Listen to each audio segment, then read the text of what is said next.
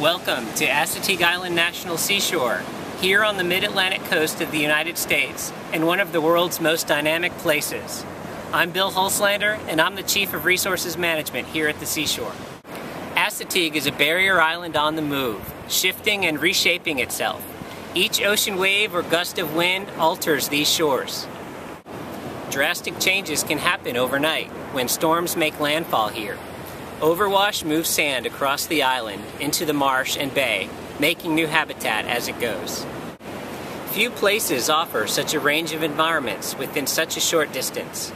Ocean beach, arid dunes, pine forests, fertile marshes, and sheltered bays.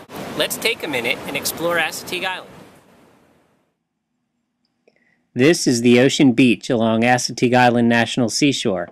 It is the destination for more than 2 million visitors a year who come to the park to swim, surf, fish, hike, and relax. The beach is influenced by tides, wind, waves, and shifting sands that change on a daily basis. As we move from ocean to bay across the barrier island, the habitat gradually changes. Here we are entering the dunes and grasslands. Storm waves and wind carry sand into these areas, which both builds and erodes the dunes, while the roots of the beach grass and other plants anchor the sand in place. These unique plants have adapted to thrive in the harsh, salty environment.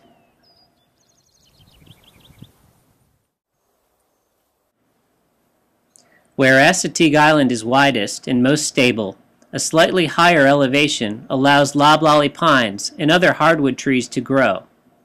This forest serves as a sheltered habitat, providing an ample food supply. The freshwater ponds found here are shaded from evaporation, and they provide refreshment to many thirsty animals, especially insects, snakes, and frogs.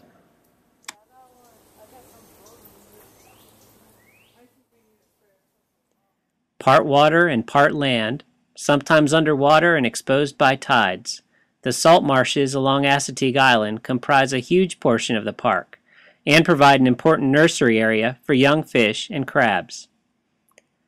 Tidal creeks meander through these marshes and provide a great opportunity for kayakers to explore this habitat.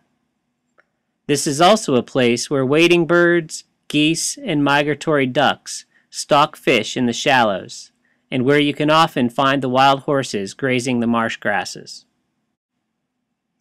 As you look into the distance where the salt marsh changes into open water, the bay appears on the western edge of Assateague Island.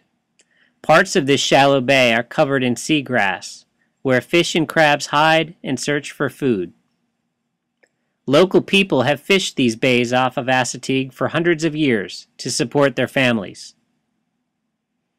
Even if you are not able to visit Assateague Island in person, I hope this module will provide you with a sense of the natural processes of wind and water and the unique animals and plants that live here along Assateague Island National Seashore.